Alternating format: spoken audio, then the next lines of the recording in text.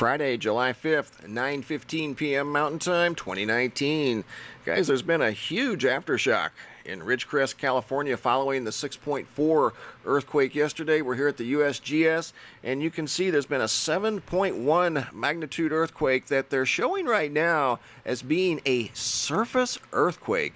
So that means the ground would be rolling for miles from the epicenter of this 7.1 earthquake. We're going to go to the seismographs, and I'm going to take you to a location in Nevada right here, Tonopah Spring, Nevada. And this is the most recent look at the data on these seismographs. And you can see when this earthquake first occurred, look at that signature right there with the big gaps in between it. That is the ground rolling for the better part of 45 to 50 minutes. This was a very long duration earthquake, a very strong earthquake.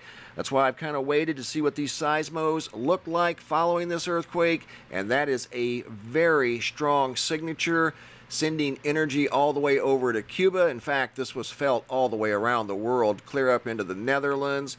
Look at there, Texas is jet black, and you can also see the ground in Texas was rolling for a very long time, according to this seismograph. So once again, a 7.1 huge aftershock has occurred in Southern California. It looks like there's a fault on the northern end of this number 7 that we were talking about earlier today. The aftershocks were forming a number 7.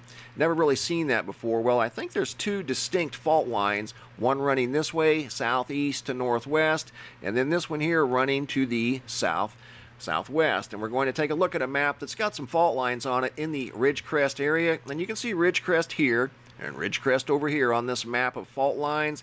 And there does appear to be some movement on this fault line here, which is right here, and this fault line here that runs to the southwest. So it's the one that expands from southeast to northwest that looks like it's got the majority of the movement.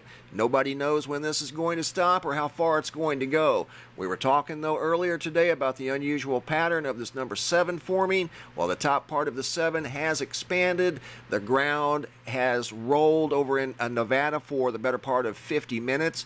I think it's stopped now, but that is a very strong earthquake that more than, who knows what's going to be the outcome of this quake. It's too early to tell. It's dark now, but a shallow, almost surface earthquake at 7.1 strength, that is a really big deal. So I think there's a fault line there, guys, that's moving yet once again. So just a big heads up. I know that you've all have heard of this earthquake, but I just wanted to show you what I found. There's a fault line that runs this way that I do think is showing signs of significant movement. 7.1 aftershock, Ridgecrest, California. Thanks for watching. Have a super day and be safe out there, guys.